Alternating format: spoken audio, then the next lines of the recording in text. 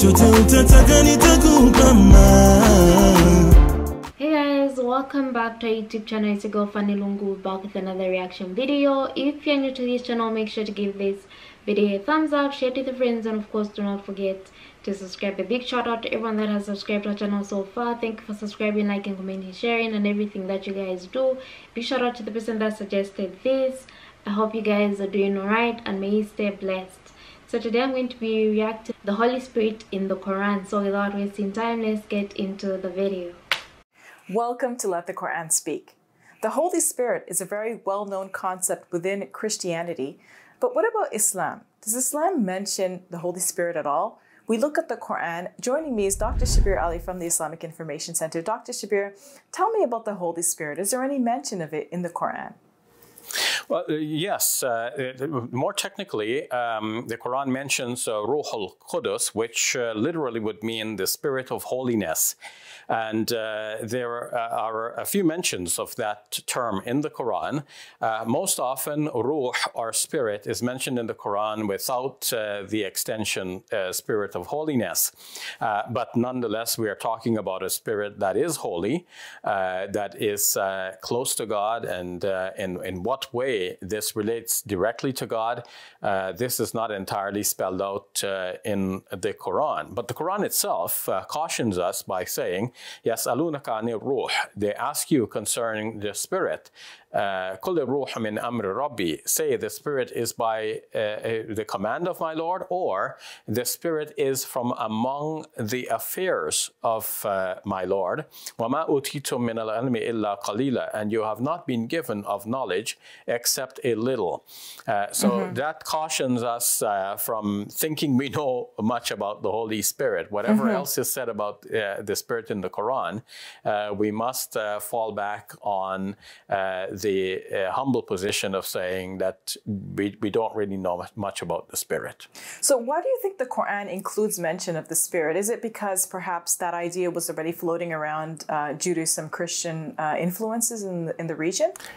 It could be. It could be. Though the Quran hardly speaks of the Christian beliefs concerning this, not directly in any case, but the very form of what I just recited shows that people were asking the Prophet Muhammad, peace be upon him, about the Spirit, and he had to respond, and the Quran is giving him this response to disclaim knowledge about this.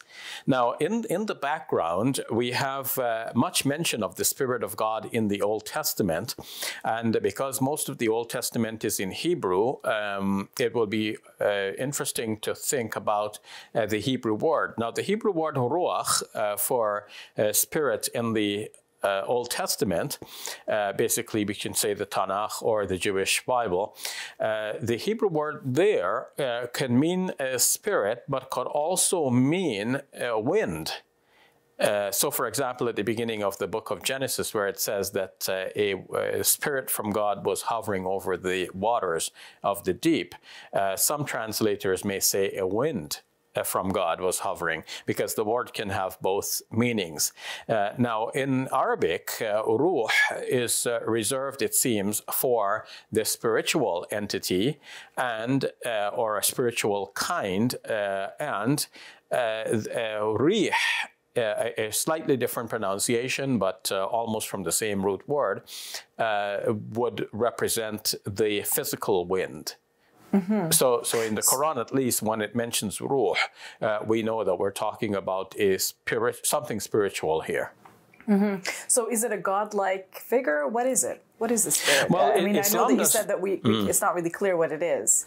Yeah, Islam does not admit of any godlike figure. In Islam, there's a very clear dichotomy between God and his creatures. Everyone other than God are his creatures. So the Quran even says, "Laysa kamithlihi shay." There is nothing like unto him, and in what most Muslims have memorized, "Walam yakul lahu kufuwan ahad."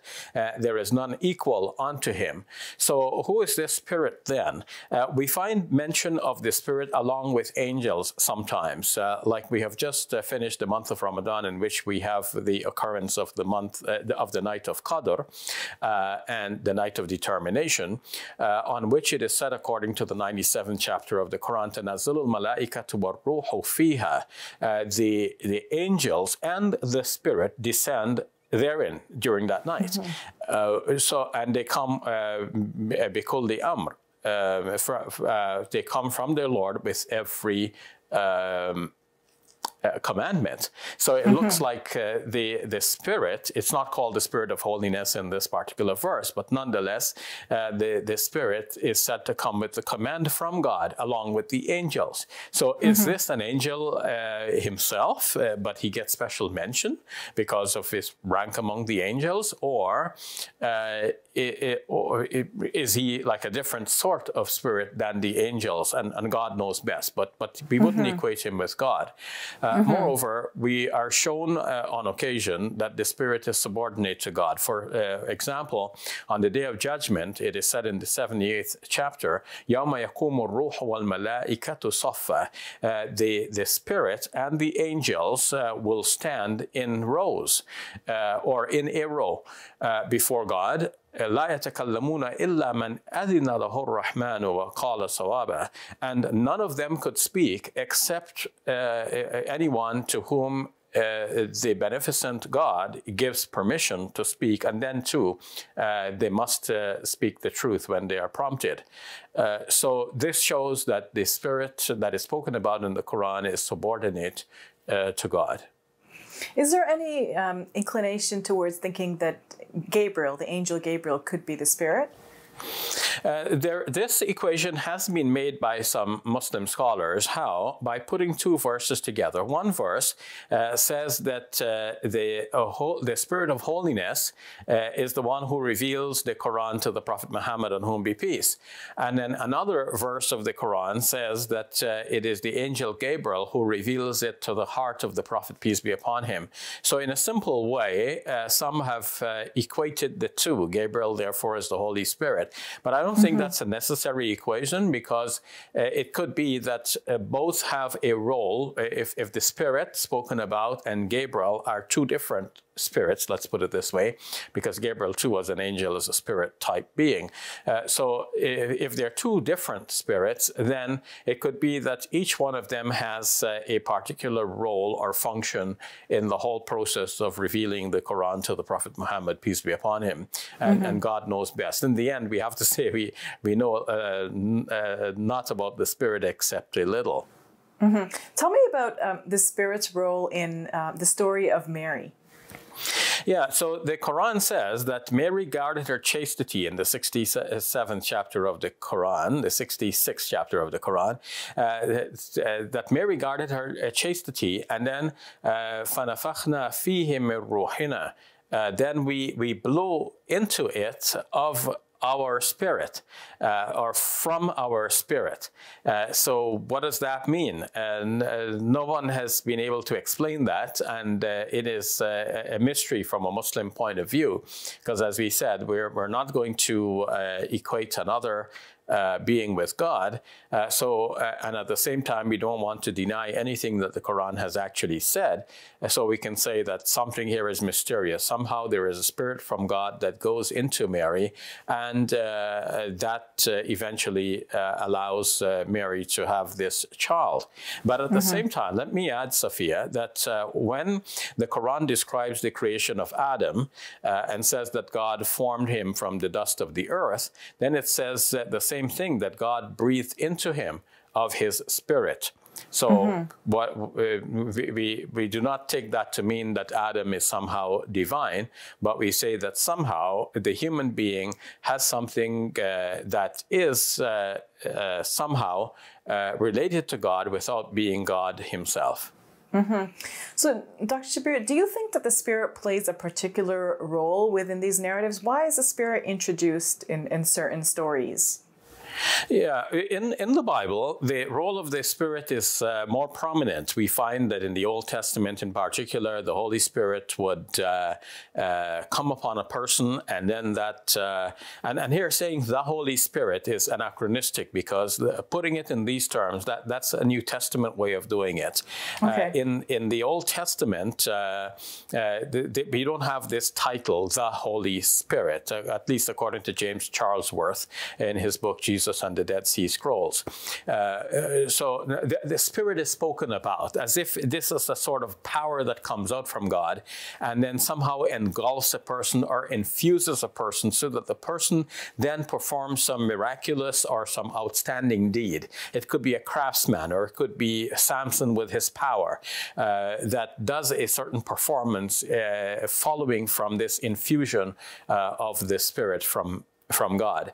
In the New Testament, the Spirit has a role of consoling the believers, of prompting them to give proper evidence and so on, so they don't have to rehearse in advance what they're going to say when they're called into a court of law. So the Spirit has a very prominent presence in the New Testament. Now, in the Quran, it does not seem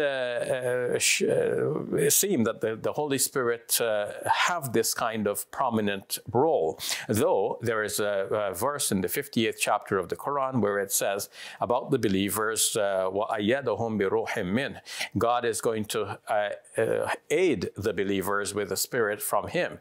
Interestingly, that's something similar to what the Quran says God does with Jesus, that God aided Jesus, وَأَيَّدْنَاهُ بِرُوحِ الْقُدُسِ. We have supported him with the Spirit of holiness. We'll leave it at that, Dr. Shabir. Thank you for your thoughts. You're welcome. I really don't know much about the Spirit, because now with everything that you can't take things in the literal sense, but if you guys that are watching have an idea of how you can actually define what the Spirit is actually and what the Spirit does, like its role, then feel free to comment down below. I'm curious because the Spirit is spoken of many times in the Bible, but he says in the Quran it's not spoken of that much. What about the Jews? Do they also talk about the Spirit, or do they just avoid it at all costs? Let me know what you guys actually think. If you have more knowledge about this video more than me, feel free to comment in the comment section below. If there's something that you guys want us to react to, let us know by dropping the link in the comment section below, and I'll be more than glad to react to it. Make sure to give this video a thumbs up, share it with your friends, and of course do not forget to subscribe, and I'll see you in my next reaction video.